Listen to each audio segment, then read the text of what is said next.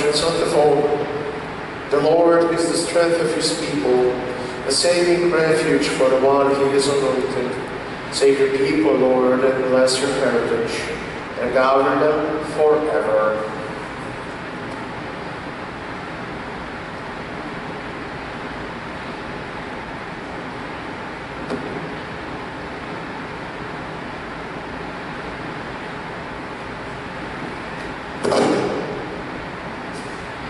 In the name of the Father, and of the Son, and of the Holy Spirit.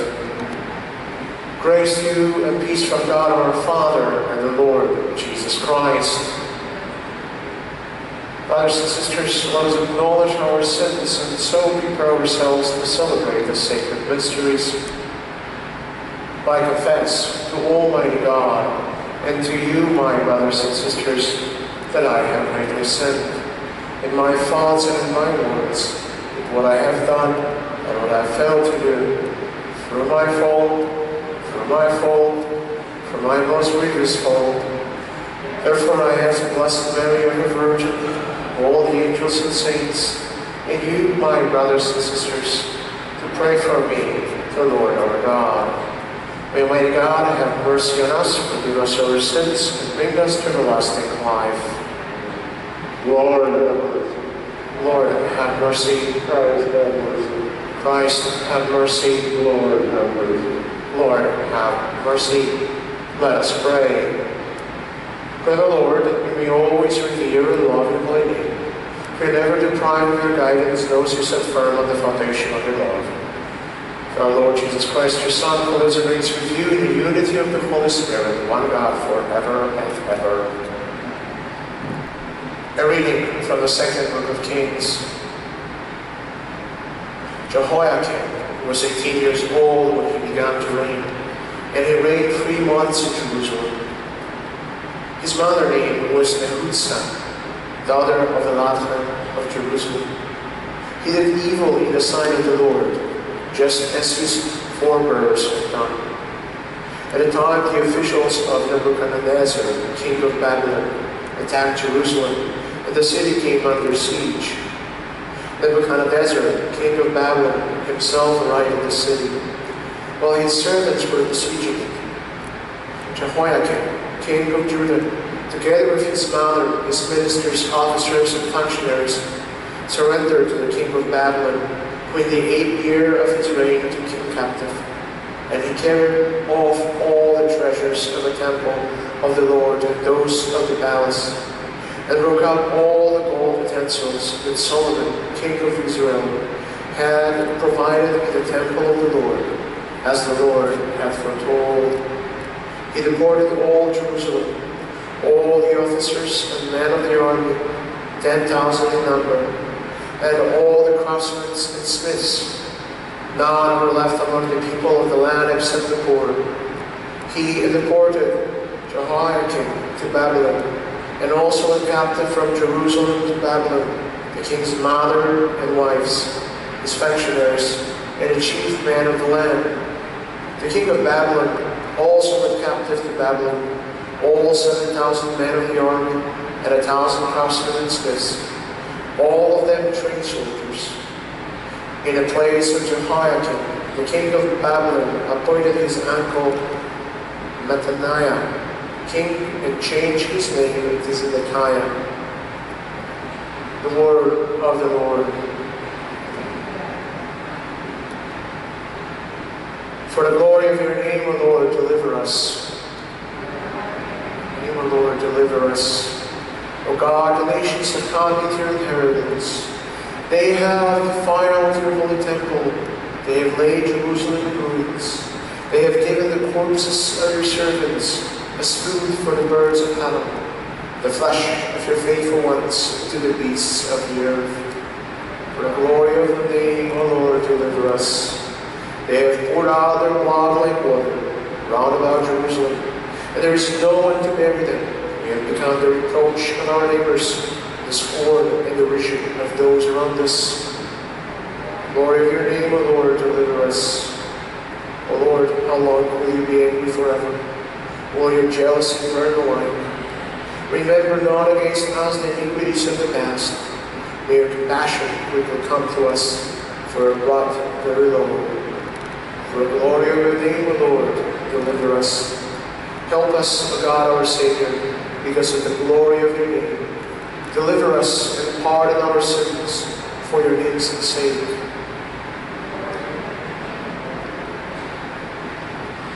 Hallelujah, hallelujah, hallelujah.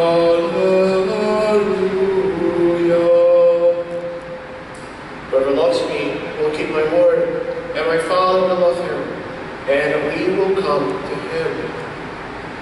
Hallelujah, hallelujah, hallelujah.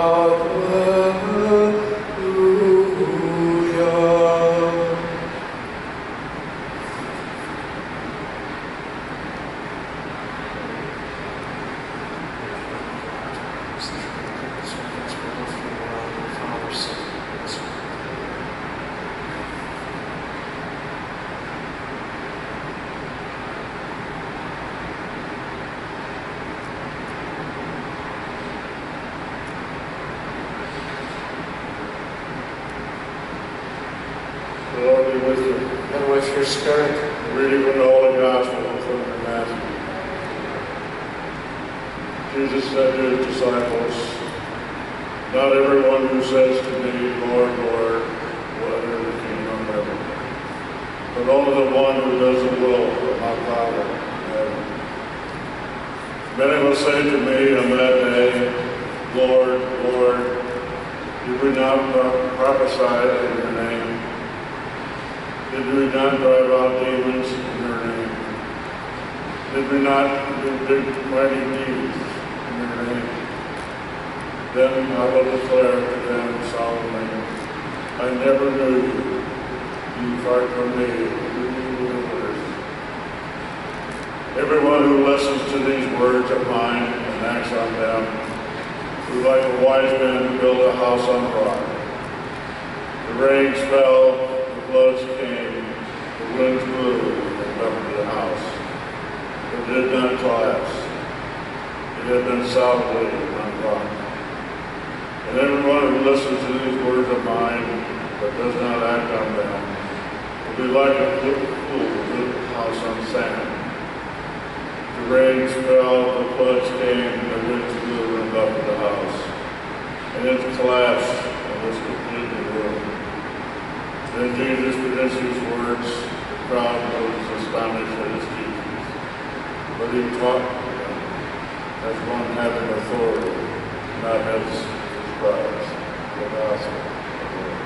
Praise to you, Lord Jesus Christ.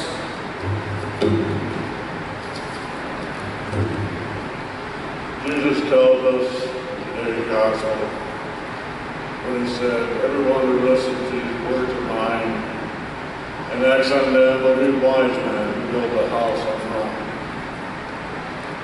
Jesus concluded his Sermon on the Mount by telling the disciples there was not enough to perform worship and miracles if they lived contrary to his teachings.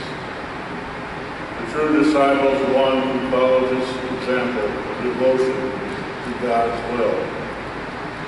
Jesus used the illustration of construction practices of his time, in which houses were built on a solid rock foundation. Houses built on sand and a dry gully were in danger of being destroyed by the floods that followed the winter rains. Christians who obeyed Christ's teachings were building on stable foundation of the rock. Those who ignored his word were building upon the superficial footing of sand. They were at risk of being swept away by the difficulties that beset them in their lives. God bless.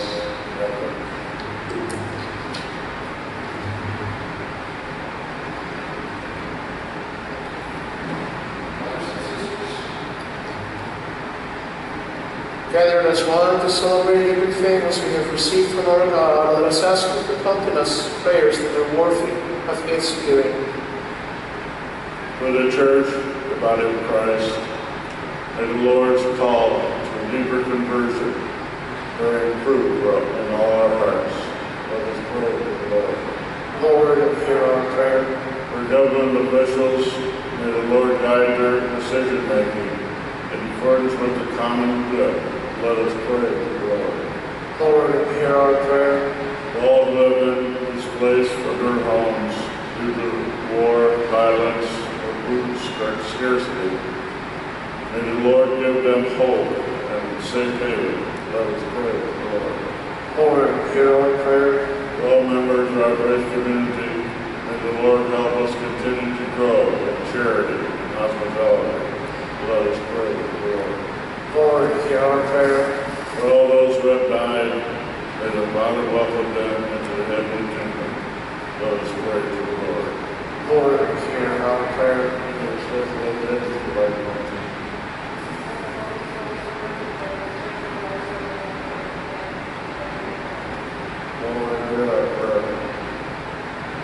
May the petitions of your church, O Lord, be pleasing in your sight, O Lord, so that we may receive from your mercy what we cannot ask out of confidence in our own merits. For Christ our Lord. Blessed are you, Lord God of all creation, for your goodness we have received the bread we offer you. From the earth and the work of human hands, it will become for us the bread of life.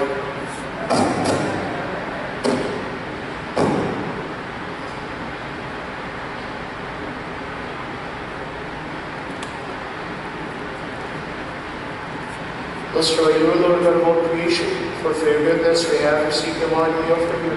For the vine and work of human hands, it will become our spiritual drink.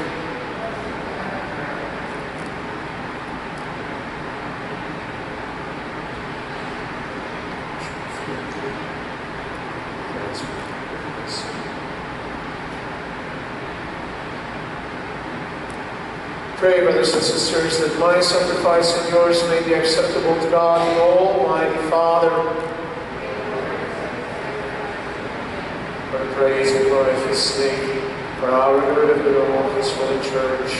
Receive, O Lord, the sacrifice of conciliation and praise, and grant that the plans by its action we may make offering of a heart pleasing to you. Through Christ our Lord. The Lord be with you. Lift up your hearts. Let us give thanks to the Lord our God. It is truly right and just, our duty and our salvation, always and everywhere to give you thanks, Lord, Holy Father, Almighty and eternal God. For just as through your beloved Son you created the human race, so also for him with great goodness you formed and anew. And so it's right that all your creatures serve you, all the redeemed praise you, and all your saints with one heart bless you. Therefore, we too extol you with all the angels. As a joyful celebration, we acclaim, Holy, holy, holy, Lord God of hosts. Heaven and earth are full of your glory. Hosanna in the highest. Blessed is he who comes in the name of the Lord. Hosanna in the highest. You are indeed holy, O Lord, the fount of all holiness. Make holy, therefore, this mystery, we pray, by sending down your Spirit upon them like a dewfall, so that they may become for us the body and blood of our Lord Jesus Christ. At the time he was betrayed and entered willingly into his passion, he took bread and giving thanks broken, and gave it to his disciples, saying, Take this, all of you, and eat of it, for this is my body, which will be given up for you.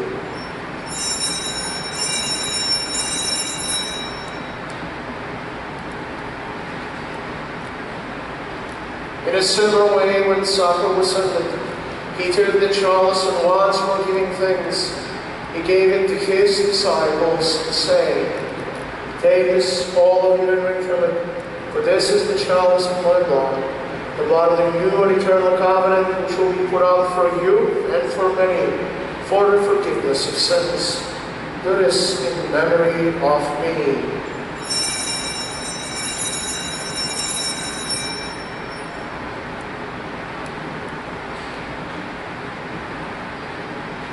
the mystery of faith.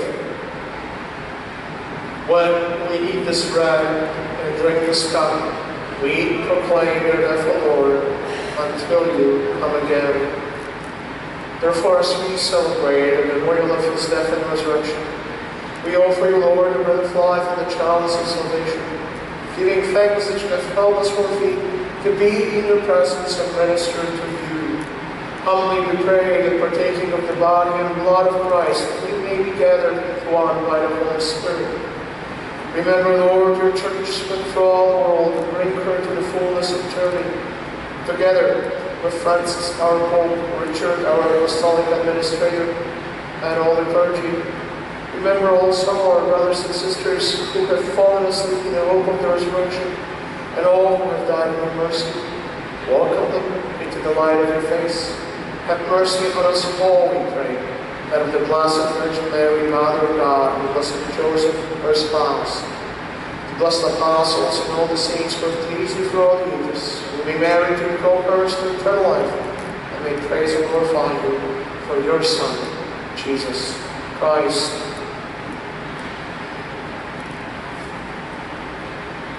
Through him, and with him, and in him, O God, Almighty Father, in the unity of the Holy Spirit, of glory and honor is yours forever and ever. At a Savior's command, informed by divine teaching, we dare to say, Father, who art in heaven, hallowed be thy name. Thy kingdom come, thy will be done, on earth as it is in heaven. Give us this day our daily bread, and forgive us our trespasses, as we forgive those who trespass us. And lead us not into temptation, but deliver us from evil. Deliver us, Lord, we pray, from every evil. Graciously bring peace in our days, that by the help of your mercy, we may be always free from sin and safe from all distress. As we await the blessed hope and the coming of our Savior, Jesus Christ, the power and the glory of God. Lord Jesus Christ, who said to your apostles, peace I leave you, my peace I give you. Look not on our sins, but on the faith of your church, and graciously render peace and unity in accordance with your will, live and reign forever and ever. Amen. The peace of the Lord be with you always. Let us offer each other a sign of God's peace.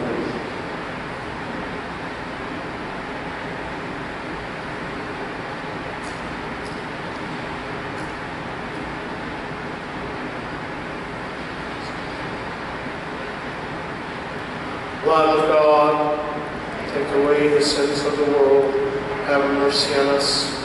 Lamb of God, you take away the sins of the world, have mercy on us. Lamb of God, you take away the sins of the world, grant us peace.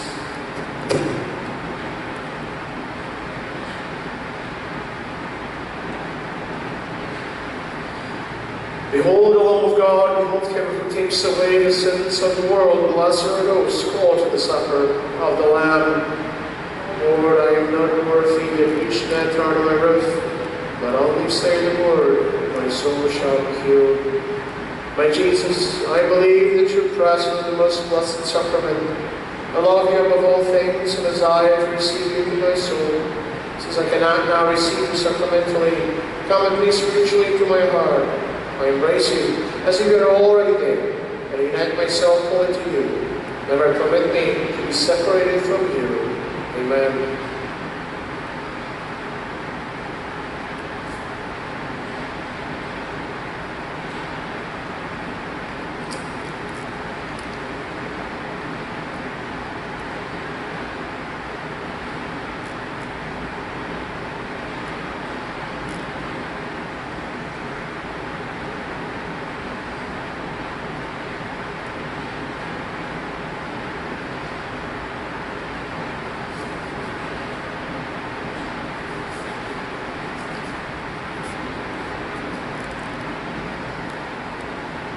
Now to me an antiphon.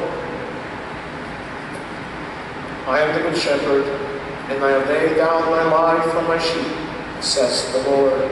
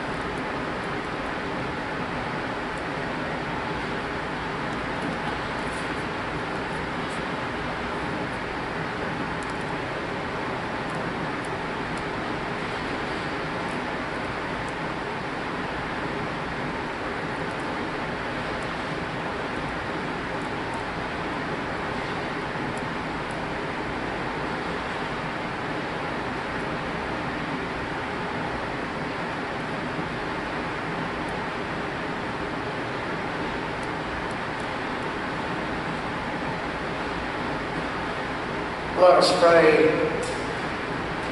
Renewed and nourished by the sacred body and precious blood of your Son, we ask for your mercy, O Lord, that we celebrate with constant devotion, may be our sure pledge of redemption.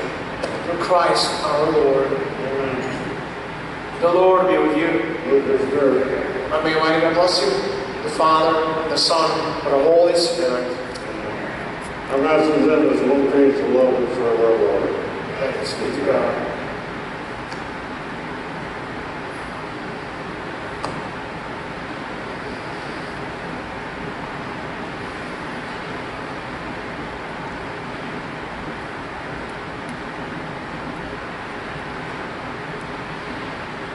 Saint Michael, dear Archangel, defend us in battle, be our protection against the wickedness and the snares of the devil.